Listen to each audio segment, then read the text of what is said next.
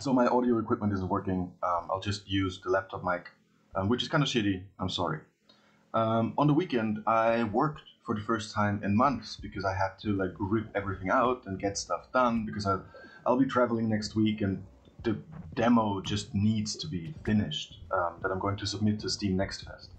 Um, on Monday, what I had arrived at was a kind of radical reduction where it was like, okay, I'm just going to remove all screens except for the gameplay, like just going 180 degrees from the kind of like maximalism of the last 2 months to just go like, let's just cut everything. There's only gameplay, and then every other functionality is going to be in the menu.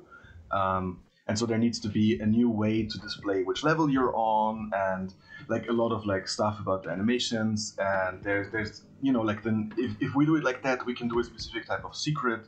And I'm going to remove all of the achievements. And I just on Monday I made like a very extensive documentation of like how the game could look based on the cutting I had already done.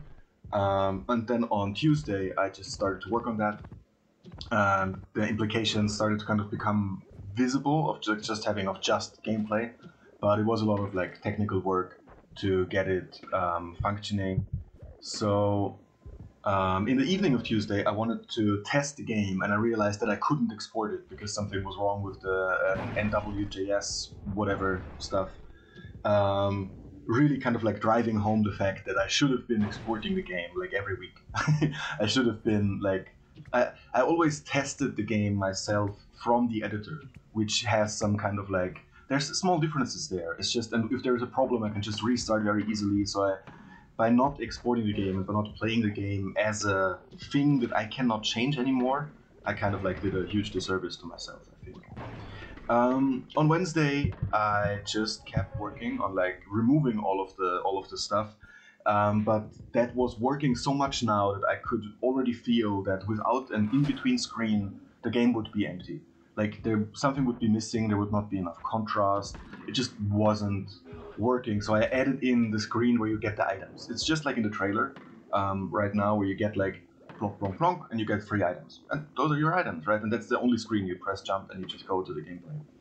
Um, but then it was like, okay, so even with that screen back in, it's still a little bit empty. It feels like it's lacking something that, like something is just missing. And I had this kind of like story playing plan where it's like, oh, you lose your head and then you get items for heads, and then in the end you find your head again. And that was mentioned in the comments in the last video. That's kind of a boring thing that doesn't really add anything.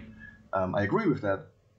And what became apparent is that some experiments with painting, with like pixel art painting, kind of like going like with like globs of paint, that those paintings would fit kind of well in there. Like it would make sense to like add something alien and different in there. And the paintings I've been experimenting with a few months ago, I just started doing that again and put them in there, and it felt really nice. So now the game is a lot less, more reduced. A lot of the functionality of the main menu is now just in the options, um, but there is contrast between the gameplay sections.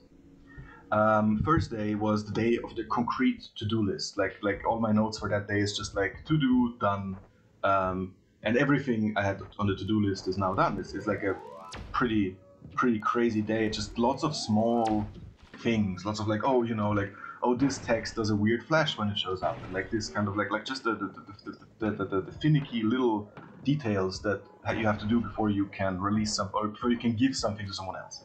Like all of the assumptions where I'm like, oh yeah, this will be like that later. Now is the time of later. Now I have to do it. So on Thursday I got the demo done. It's like I call it like a pre demo, because the demo will actually only go live in like October on Steam. I'm just testing it right now, and I have to like submit it to processes. So before I'm submitting it to the process, I'm testing it. I sent it out to some people. Feedback was extremely useful. Thanks to everyone who sent the feedback. And now on Friday, which is today, I made the pre-demo, which I will now send out to more people, or like you, if you want it. If you want the demo, send me an email. I don't know how else to do this. Like my email address is on my website. The link to my website is in the description. I don't want to make it public, so I have to do it through email. And when this, like, I have to leave super super soon, I have social engagement, and I cannot respond to the email until like in the evening or in the night. So the responses to the emails are going to take some time.